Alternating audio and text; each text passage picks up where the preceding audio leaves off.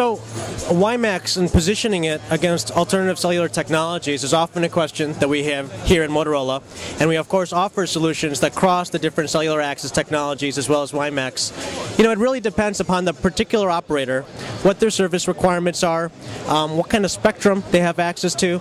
That'll really help them understand how they might choose to bring WiMAX into their access portfolio. You have, in many cases, 3G operators who've made significant investments into procuring the spectrum for 3G operations and made significant capital expenditures into growing their networks to support the 3G.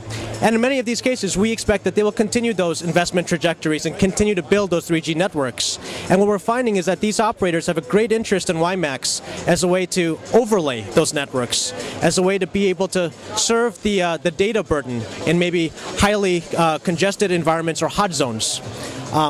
But likewise, you have many 2G operators who are looking for a path to evolve their network.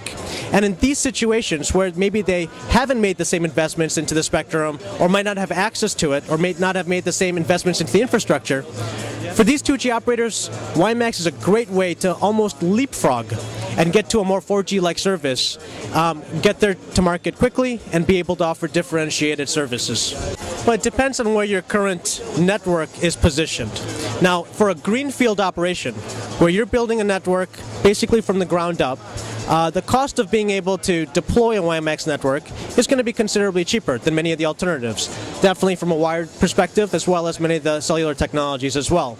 However, understanding that operators are going to have existing access solutions, depending on where those technologies are positioning, considering the state of evolution of their network, will help them determine how to best evolve it. And that may mean continuing forward on the 3G trajectory and using WiMAX as an overlay, or maybe moving to WiMAX as the primary access technology. Absolutely. So the promise of WiMAX is having this open platform, an ecosystem of devices and platforms that are basically written off standards-based technology. And what that's going to allow us to do is really see the economies of scale. So you've got major chipset manufacturers who are making their public commitments for the WiMAX technology. We're going to be seeing these WiMAX technology embedded into a vast array of laptops and really an embedded base of devices.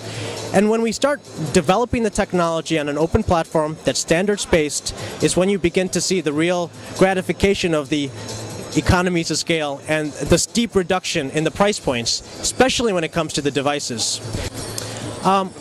Yeah, sure. What you're going to find is as we move forward, operators are going to have multiple access technologies in their portfolio.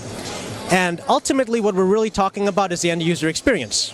At Motorola, we look at this experience that we're enabling with mobile broadband, and we call it personal broadband. Taking connections that were maybe originally tethered to one or two locations, your office and your home, and being able to wear it with you. Now there'll be multiple access technologies that might support that. You might have cellular, you might have Wi-Fi, okay, you may have WiMAX. And at the end of the day, you're going to have networks where you have converged core, perhaps empowered by an IMS platform, that can understand the environment you're in and the use case you're demanding and pick the best network and the best device. In addition to having converged platforms that manage multiple access technologies, it'll be important that the devices are also multimodal. But as an end user, it'll be transparent to you. It'll be seamless transitioning, seamless mobility. Sure. Motorola, of course, is building the full suite of applications. We're building the access technologies across the cellular, the Wi-Fi, the WiMAX. We have the core technology that allows us to converge or collapse the operations and management of these technologies. And we're absolutely building the devices that are going to be multimodal and inter-technology capable. Well, so what we found is when we speak about WiMAX, 2006 there was a great emphasis around the development, really bringing these solutions to life. 2007 we're seeing a great emphasis on actual deployment. And through the course of this year you're going to see more and more of these systems actually coming up around the world and seeing true commercial service being provided to end users, consumers and enterprise.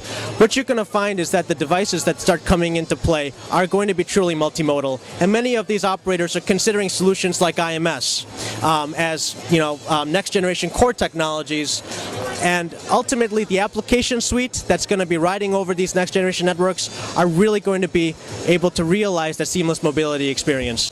Yeah, I mean, what we find is if you're a wireline operator making your way into mobility, or even a wireless operator considering solutions like Metro Wi-Fi and mesh capabilities and WiMAX and cellular, you've got multiple access technologies. And what you want to do is make sure you can focus your investment on managing a common, converged core on which you can create a simplified service delivery platform so that as content and applications and services are introduced, you can repurpose it easily across all the access technologies, readily monetize it, and have the end user, again, it be a transparent experience for them. So absolutely, those are the types of applications that we're expecting to be able to realize. IMS sitting at the core of this solution helps us create that focused investment arena for deploying these next generation technologies.